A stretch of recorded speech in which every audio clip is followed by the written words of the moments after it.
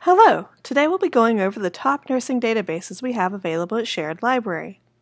In this video, we'll cover ProQuest Family Health database. From the Sherrod Library homepage, you can find the Family Health database in multiple locations, under one of our research guides or via A to Z databases. From A to Z databases, you can view all of our available databases and other resources. In this case, we're going to go to F and then Family Health database. A new tab will open and direct you to the Advanced Search ProQuest page. If you are asked to provide a login, use your ETSU credentials. On this page, you will see all the options for a search, including limiters, filters, and date restrictions. You can also look at search tips at the top and a thesaurus. Remember, databases do not automatically know most synonyms for your search terms, so you need to provide them. Many of our databases' advanced search pages look similar. There are several blank fields where you'll input your search terms. They're separated by the drop-downs for and, or, and not. You'll see the default to Search in Anywhere. This is where you can narrow your search to the abstract, by subject, or by publication. For this example, we'll use the search terms pregnancy or prenatal and nutrition. For more on how to decide on your keywords, please watch the other guides in the series, such as Introduction to Academic Research. As you can see when I begin typing, it offers suggested terms.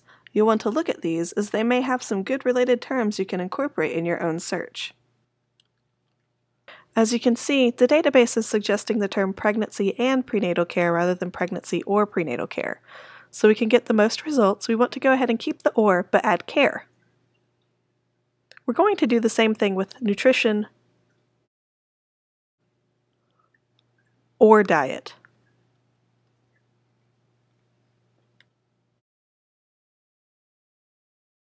Going back to our fields, we're going to choose abstract for each. This ensures that the subjects we have in the bar here are mentioned in the summary of the article. Scroll down to see optional filters. This is where you find date restrictions and peer-reviewed only options, among others. We're going to leave peer-reviewed checked. In nursing, articles that are up to 3 or 5 years old are generally preferred, which you can filter for here. Under publication date, we'll go to the drop-down menu and do last 3 years. You can also do custom dates here. I suggest leaving the full text search unchecked, as you are typically able to get articles from another database or via interlibrary alone. We can also filter for source type, so magazines, articles, books, etc.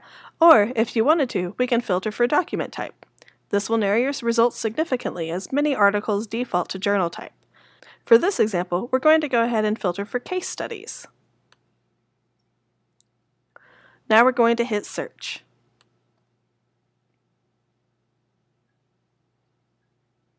As you can see, this search brought up 0 results, so we need to rethink our search. It's also giving us some alternative searches to try. First, we'll try to remove the case study filter and see if this changes.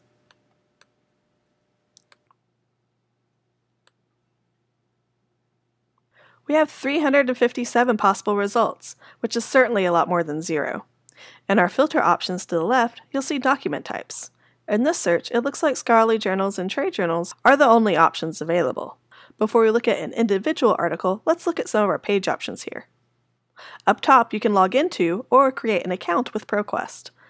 This is separate from your ETSU account and will save information across ProQuest's databases.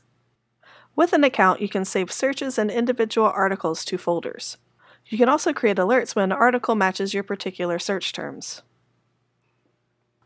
When choosing an article, those available through this database have the option of full-text PDF.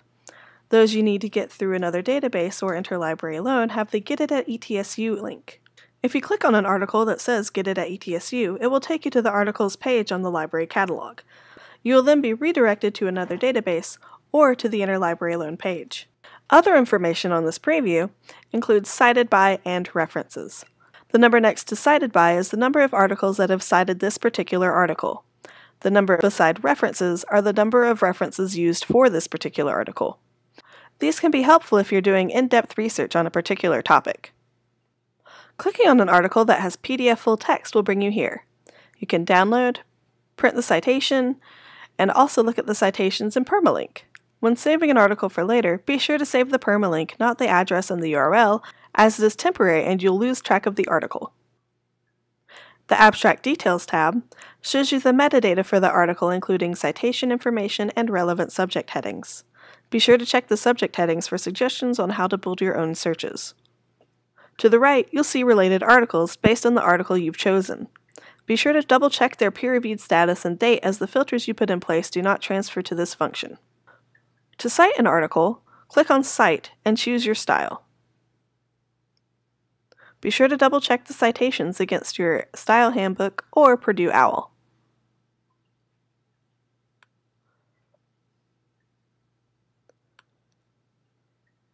You may also want to look at the basic search options. This page is helpful if you want to make sure a particular database covers the topics you're looking into. As you can see here, women's health, food and nutrition, and midwifery are all covered under this database. This particular collection can also be found under the ProQuest Central or One Academic databases. If you decide you'd like to expand your search to other databases, you can go to Change Databases and select the options from here. Those are the basics of using Family Health database. If you need further assistance, feel free to make a research help appointment with one of our librarians.